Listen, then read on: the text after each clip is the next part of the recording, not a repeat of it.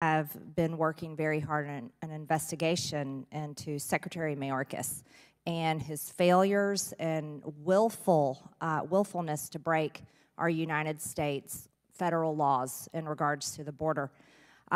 Just a few months ago, two of my own constituents, Jose and Isabel Lerma, were killed in a human smuggling pursuit. A 17-year-old illegal alien, likely working for the cartels, drove illegal aliens across the border, hit them head on.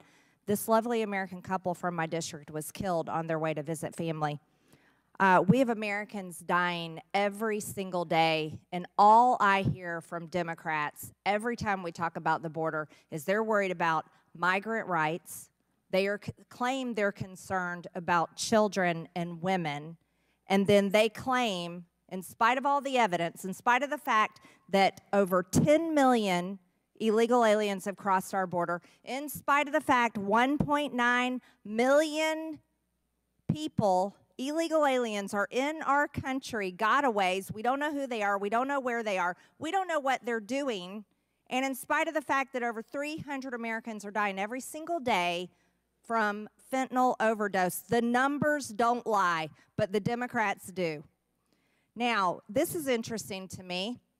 Sitting in here earlier, I was listening to the discussion on jobs, and that the whole reason claimed by my colleagues on the other side of the aisle is that they want to bring in as many illegal aliens as possible, give them amnesty so they can fill jobs in America.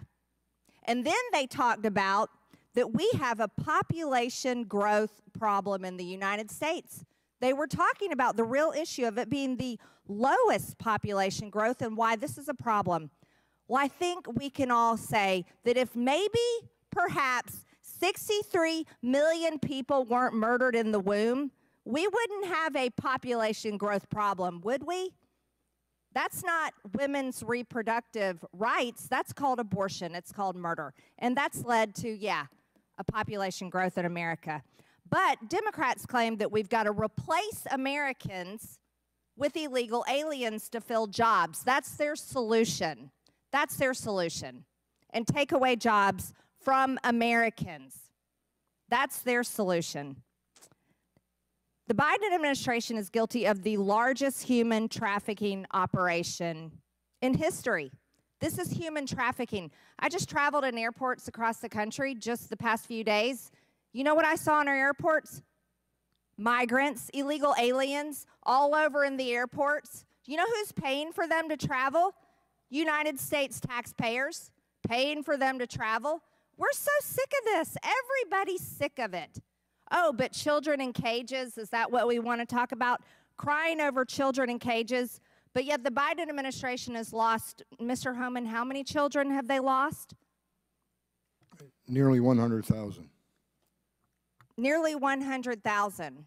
But they have accused you and former President Trump and the previous administration of all kinds of horrific things. How do you feel about that? It's ridiculous. Look, I testified earlier, illegal immigration was down 83% towards the end of the Trump administration because all the policies we put in place. When 83% less people coming, how many women aren't being raped? How many children aren't dying on the border? How many Americans aren't dying from fentanyl overdose because the border was on the line seizing more fentanyl? How many women weren't sex trafficked?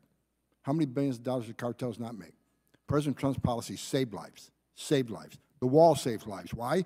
Because the most vulnerable, the families and the females and children, they can't climb the wall. They're going to go to a place where there's not a wall. And what's going to be there? Border Patrol agents to deal with the humanitarian and health issues they're going to come across.